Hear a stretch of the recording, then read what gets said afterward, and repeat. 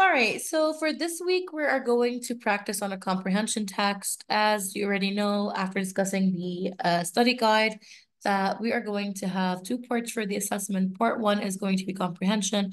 Part two is going to be the character analysis essay.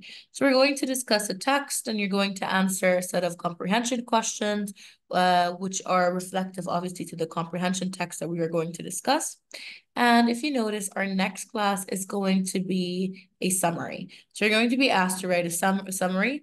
Expect a very simple question in the final where you may be asked to write a summary of the main idea behind the text, because our entire unit focuses on this and how we can relate to the text. So you might get an opinion question and a summary question, okay?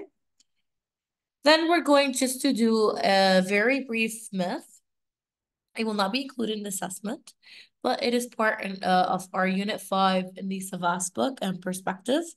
This myth is about a boy and a father that created wings in order to fly, and they defined the rules and the laws of the gods. And this was considered problematic, okay? So we're going to look at the text, and we're going to try to look at these words and try to place them in meaningful sentences or find synonyms to them.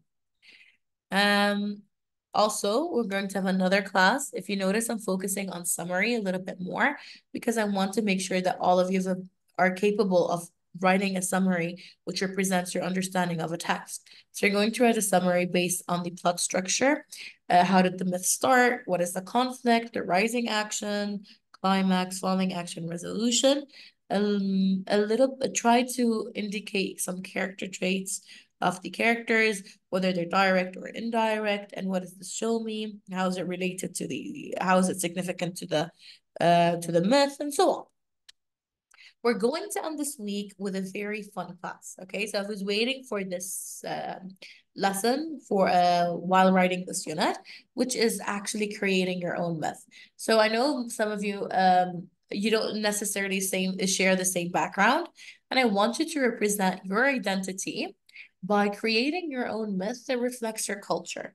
So I want you to conduct a research about your culture before you actually start writing the myth, because we will be presenting it not next week, the week after. Okay, so I hope you enjoyed this unit. We're coming to an end, as you can see, and please dedicate your time with this. This is very engaging, and I can't wait to learn a little bit more about you.